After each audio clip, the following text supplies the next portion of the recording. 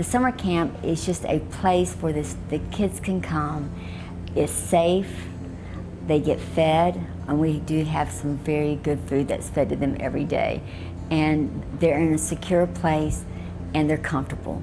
I would have to say that a lot of our support outside of the funding that comes from the DuPont Fund, and we're very grateful for that funding, we put a part of our own funds into it as well from Career Source Gulf Coast with the help of the state, the pots of money that we get. But we also have great partners locally there. The city and the county provide a lot of support to us. We have volunteer support from the community for people that help us with field trips and help us watching the kids when we take them off places. We also have support of the public library, who provides some reading programs and things for mostly the little kids in the summer. The police department and the fire department held events for us this summer, and we had a local business, Csgc, that brought out ice cream for the kids. So anybody that we ask in the community to help, helps, and some that we don't ask offer help to us. So it is absolutely a partnership in the community of Port St. Joe. Each year, summer camp has been growing as far as our participants go. Sometimes the participants or the students may only be here for a couple weeks, 3 weeks, because they're here with family.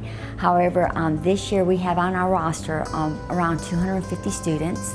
We have a daily average feeding of about 135 students. We hire our 20 interns. We hired 24 this year because of the additional students. So we have a busy day with several students to be able to undertake and enjoy. I want to be an intern because I like working with children. It's good for me. I help with my little brothers all the time around the house. It's pretty good this summer. I like working here. My job at the Summer Leadership Program is to encourage the kids and to influence them, and I'm here to lead them.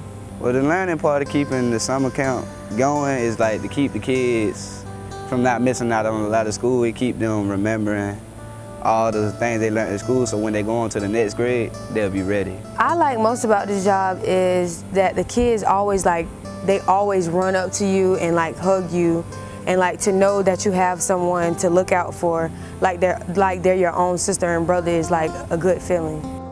I liked it when I first started and met new friends. Swimming. We're going to have swimming lessons today, and I can stick my face in the water and make bubbles. We do that all the time. The thing I enjoy the most of the summer camp experience is when they holler at and say, "Miss Joe, I love you." And but just to see the growth and just see how they change, and each year as they come back, wanting to come back and wanting to enjoy the summer camp. But they're special kids. Every one of them are special in their own way.